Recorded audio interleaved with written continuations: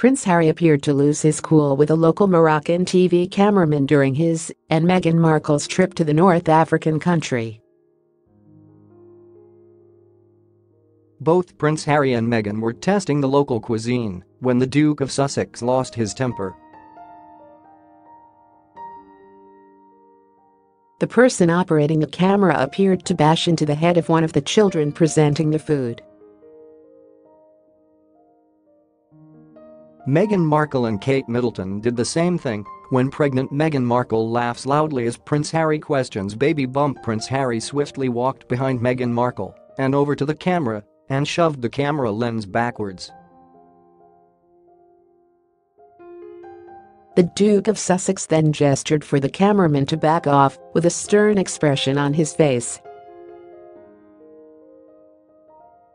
Prince Harry then smiled at the child and gave them a pat on the arm to check they were unharmed.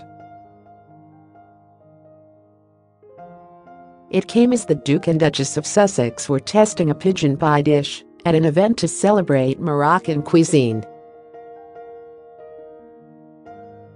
Royal commentator Rob Jobson warned the Duchess was breaking away with tradition with her decision to try out the local cuisine, as royal family members are usually cautious to avoid food poisoning while on tours around the world.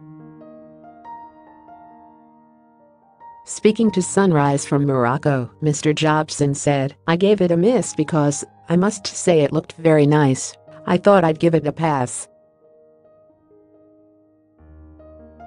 They are quite ambitious. Usually, the royals don't eat like that.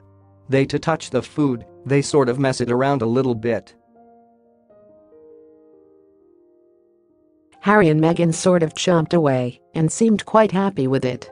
They were enjoying it. During the event, Meghan wrote a message in the front of the Together book she presented to Chef Moha. It read, "Chef Moha.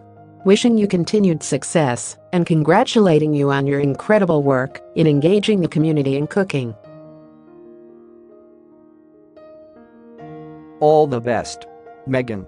The Duchess said that she and Harry would bring the whole family next time so Chef Moha could cook for them all when the baby arrives. The trip to Morocco has given the royal couple the chance to meet influential Moroccan women, young entrepreneurs and disabled athletes. During their trip, Meghan also received a henna tattoo in celebration of her pregnancy. The henna tattoo, popular in Morocco, is seen as good luck for pregnant women.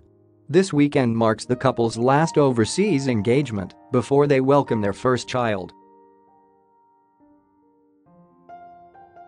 Meghan is expected to give birth in April or May, and before their whirlwind trip in Morocco, friends of the Duchess held a baby shower for her in New York.